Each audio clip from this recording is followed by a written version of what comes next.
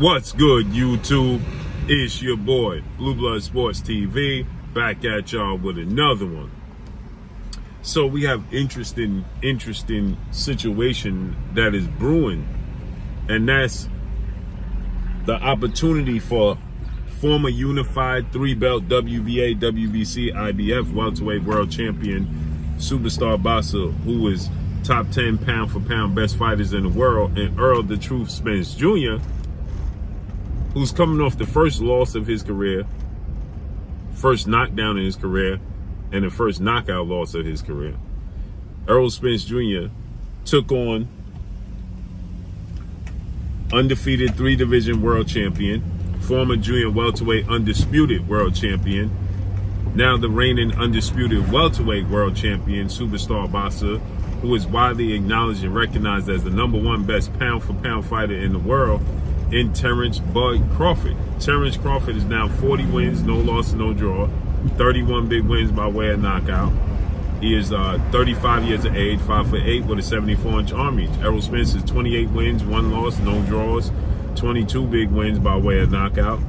33 years of age, 5'9.5" with a 72-inch arm reach. So, they fought July 29th, Las Vegas, Nevada, T-Mobile Arena. Errol Spence suffered a major setback, a major loss. Get dropped in the second round, twice in the 7th round, and stopped in the 9th round, and battered in between that. It's a bad loss for Errol Spence in his career. He looked like, a very battered man when it was all said and done.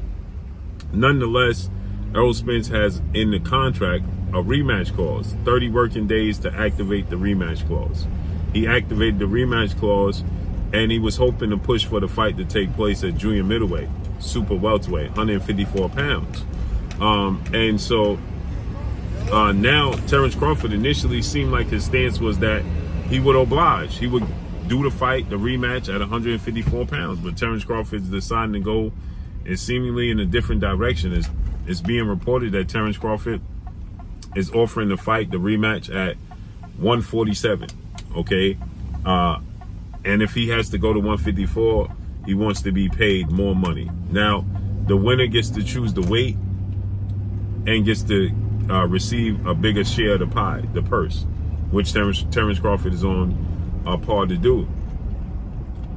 But Errol Spence wants to fight at 154. He felt weight drained, and now Terrence Crawford says, "Listen, fight at 147, take the fight, or no fight." And Terrence Crawford's team is saying that they're hoping that Errol Spence don't take the rematch. Terrence Crawford wants to go in a different direction. So it's being reported now Errol Spence and his team is now officially looking to go in a different direction, weighing out their options. And one option is Errol Spence is already registered now as a junior middleweight super welterweight, 154 pounder. He's number 3 in the WBC top 10 rankings. And since he's not going to get the fight with Terrence Crawford, and Errol Spence represents a major fight, okay? Now, looks like Errol Spence could be fighting the Towering Inferno, Sebastian Fundora, or he could be possibly fighting Charles Conwell, okay? Which is more interesting, right? Charles Conwell is 18 wins, no losses, no draw, 13 wins by way of knockout, 5'9" with a 70-inch arm reach, 25 years of age. It looks like that could possibly be the next fight for Errol Spence Jr., right? Again, it's shocking that Terrence Crawford is choosing to take this stance. It's completely unseen. Nobody foresaw this happening, and nonetheless, it's happening. So it's pretty shocking to the boxing world that he's taking this stance. But nonetheless, Errol Spence has got to figure it out. And so Errol Spence is strongly focused on a fight with Charles Conwell, or moving on, right?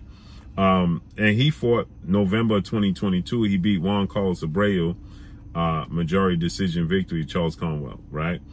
So these are the options for Errol Spence now, because Brian Mendoza was an option, but now he's going to fight Tim Tszyu, okay? So Brian Mendoza is going to fight the WBO super champion, Tim Tszyu. They're going to fight, they're going to headline their card, and it's looking like October 15th, okay? in Australia. So Tim Tszyu and Brian Mendoza are going to fight.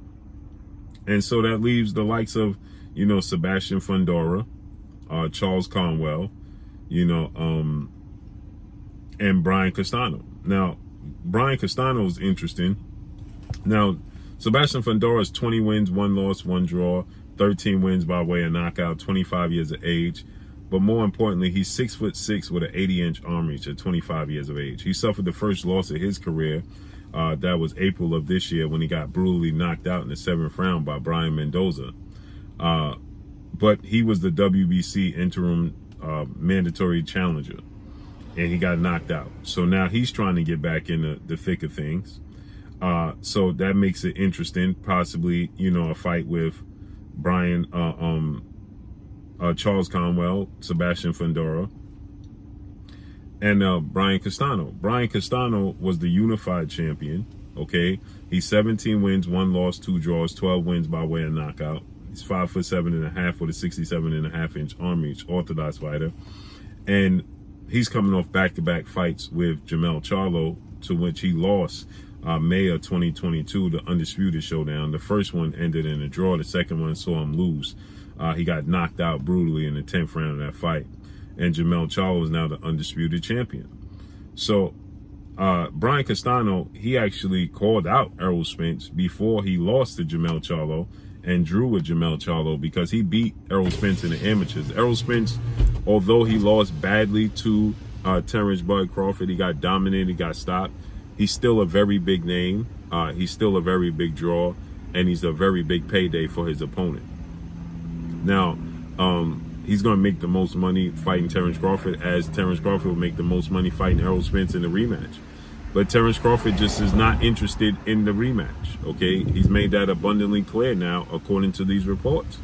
And if he stands on this square, Errol Spence has to move on, because he's already registered at 154, and Errol Spence has already told the world he's can't make 147, right? And it's ironic because Terrence Crawford is on record saying that making 147 is not easy for him, right? But he can make it. Errol Spence can't. So it seems like Terrence Crawford is putting Errol Spence in a position where he knows he's not going to accept the fight. That Errol Spence is simply, now his competitive nature and his drive could see Errol Spence attempt to do it again, but I doubt it. I doubt it. The way he got battered, the way he got beat, and he feels like he was weight drained, it makes no sense for Errol Spence to attempt to make 147 again. So either they're going to pay Terrence Crawford the money he's looking for to go to 154 and challenge Errol Spence, which is not going to bode well for him moving in the future to try to make big fights. But nonetheless, he goes that direction. Errol Spence gets his rematch, and we'll see the outcome.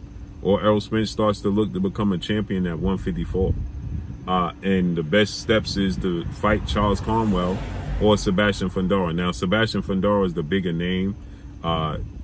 He's the bigger draw. Mexican fan base. They could put that fight in AT&T, Dallas Cowboys Stadium. And Errol Spence is known to sell there. It's a Mexican fan base there. That would be a big fight. They're both coming off losses. Or he could fight Charles Conwell. We could see how that fight plays out. That's a tough fight for Errol Spence. Or he could fight Brian Castano. You know, but Charles Conwell is #1 in the WBC rankings.